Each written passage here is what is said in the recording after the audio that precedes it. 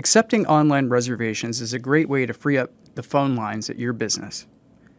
Here's how you can add a reservation link to your profile. First, you'll need to navigate to your business profile on Google Search. Find the bookings icon.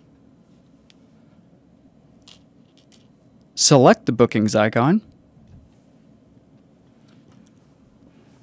If you already have reservation tools added to your profile, you'll see those listed. You can also explore a list of providers that are tightly integrated with Google Search and Maps. I'm going to go ahead and add a link to my website where I've had my webmaster create a custom booking web page for my business. Under Links to your booking tools, click Add a link.